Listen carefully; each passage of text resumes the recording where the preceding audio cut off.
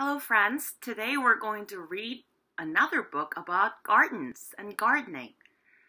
This book is called Up in the Garden and Down in the Dirt. As you can see, it shows what you can see up, above the ground in the garden, and down inside the dirt where we can't see unless we dig deep into the garden.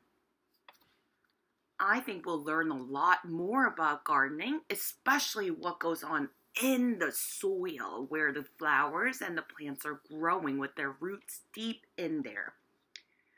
Up in the Garden and Down in the Dirt, written by Kate Messner, illustrated by Christopher Neal. Wow, on the front page, I already see so many different plants and vegetables. Beautiful drawings. Up in the garden, down in the dirt. Up in the garden, I stand and plan, my hands full of seeds and my head full of dreams.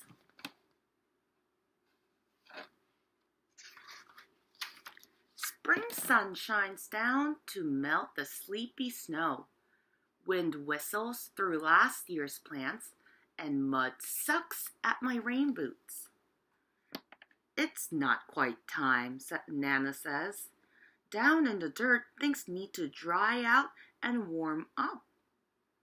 What's down there? I ask.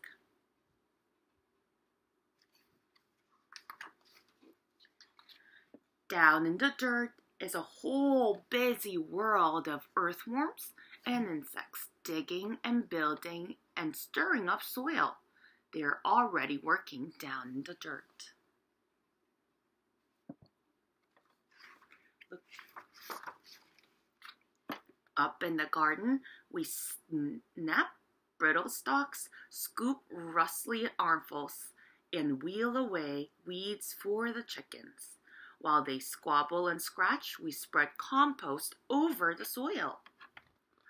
Look at this is compost that you spread over the soil to help the soil be ready to garden. Down in the dirt, pill bugs chew through last year's leaves. I give a gentle poke. They roll up tight and hide in plated suits of armor, roly-poly around.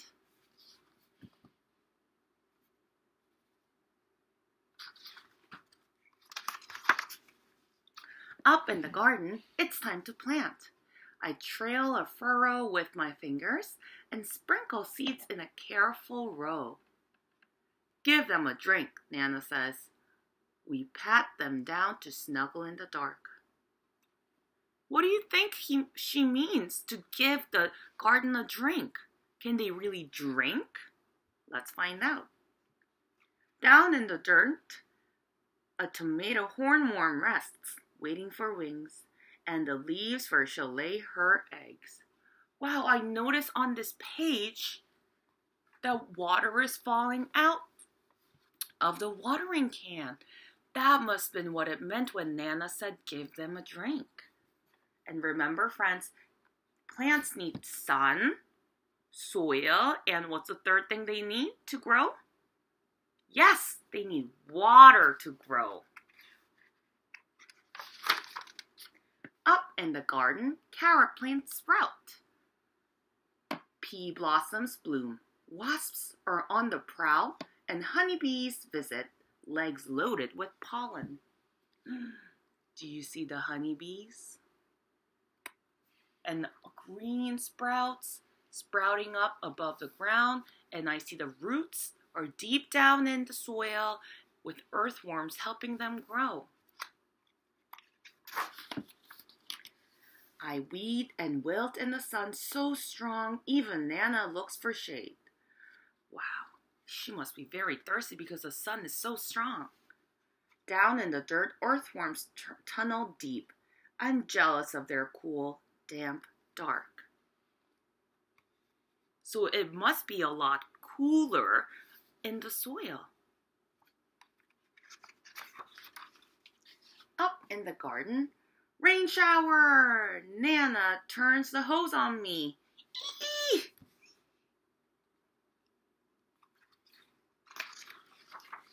I hide behind the cucumber vines, but their leaves can't save me. I shiver and laugh, drenched in Nana's rain. Down in the dirt, water soaks deep. Roots drink it in, and a long-legged spider stilt walks over the streams.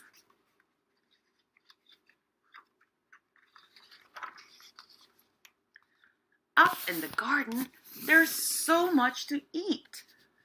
Ladybugs feast on aphids. Nana crunches green beans. I bite a ripe tomato, warm from the sun. Juice dribbles down my chin. Have you friends ever been into a full tomato, the whole tomato? Maybe you should try it. I love eating the tomato whole. Down in the dirt, a robin's beak finds a cricket, a beetle, a grub. Slugs are scrumptious too. Look what the bird is eating. The robin bird is eating all the bugs, and she's looking really, really hard to find her food. Up in the garden, we pick cukes and zucchini, harvesting into the dark. Bats swoop through the sunflowers, and I pluck June bugs from the basil until it's time for bed. So when you have a garden, you really have to take care of it all day long. Down in the dirt, skunks work the night shift. They snuffle and dig and gobble cutworms while I sleep. So it's not just the gardener who works, it's also the animals like the skunk and the robin and earthworms helping to help the plants grow. Up in the garden, a praying mantis wakes to hunt mosquitoes. Nana sprays away the aphids, and I'm after grasshoppers, ready to swoosh. But do you see him with the net to catch his insects? Snap! Someone else is faster. Down in the dirt, a smooth, shining garter snake crunches on supper. Snake is gonna get the praying mantis. Up in the garden, the wind grows cool, pumpkins blush orange, and sunflowers bow to September. Wow, so they planted in the springtime and waited, watered the plants during summertime, and now it's September. Remember when we started school back in September, it was nice and cooler than summertime. Nana ties them together to build a house for reading. Look. She tied the sunflowers together to build a house where they can lay and read. And the pumpkins come out. It's fall. September is in the season of fall. I can't flip the page, friends. There we go. Down in the dirt, an orb weaver spins her web strand by silken strand. She'll munch on moths tonight. Let's see. Oh, do you see? The moths are caught in the spider web. Up in the garden, colored leaves litter the squash vines, and we know the cold is coming. The cold is coming. It was fall, and now it's getting colder. What season do you think it is coming? Yes, if it's getting so cold, it must be winter that's coming. Winter's coming. Hurry, hurry, and harvest. There's enough for the neighbors too. Does anyone know what it means to harvest? Harvest means After you've sowed the seeds and have grown all the plants, you pick the plants and fruits and vegetables and everything you've grown all year long. That's what you call harvesting. You finally pick the products that you have in the garden or your farm. Down in the dirt, frantic ants gather what we leave behind. They're storing food for cooler days ahead. Oh, so some ants, they have to store foods before it gets too cold. Up in the garden, frost draws lace on leftover leaves where secret egg sacs hang waiting for the warmth to return. We say goodbye and spread the winter blankets. Down in the dirt, beetles burrow, ants scurry home, earthworms curl tight in the dark.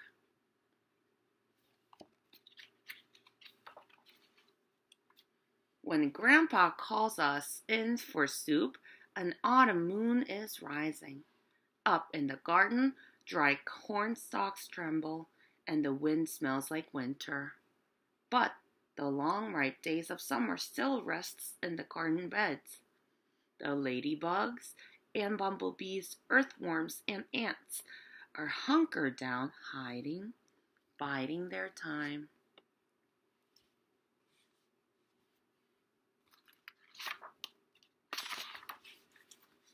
Dreaming of sunshine and blossoms and sprouts, under the bare arms of trees and the blanketing snow, a whole new garden sleeps down in the dirt.